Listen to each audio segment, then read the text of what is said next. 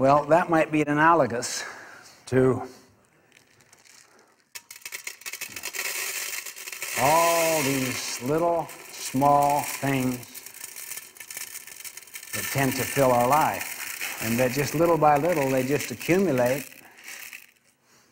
Now, your job, you can't go above this, is to get all those large rocks in the jar. Good luck.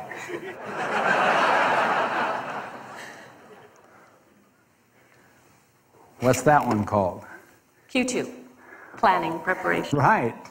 Planning, preparation, prevention, and empowerment. Mm-hmm. Okay, the next rock she's putting in there is called relationships and family.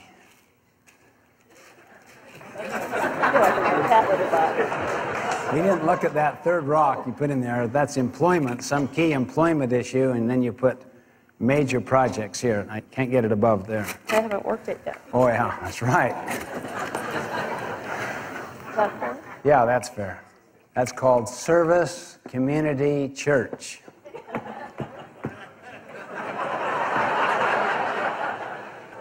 Do you ever feel like this? Yes. How many feel like this? By moving the little things around, you might squeeze in one more of those big major things. It's almost. Wow, that is good. You know, if it doesn't fit, force it. Here's something that's called urgent and important. It's a quadrant 1 thing that is blindsiding you, that it's your biggest client, that if you don't get back to that client now,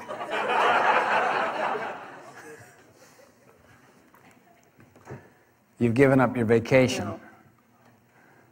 And you have no special block of time just for yourself. I'll tell you what you can do if you want to.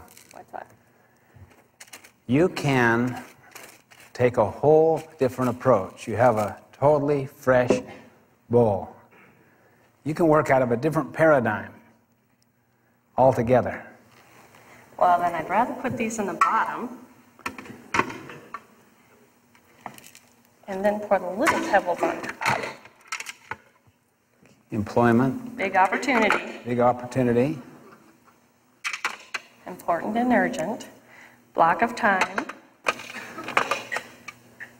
Those young children keep looking at me.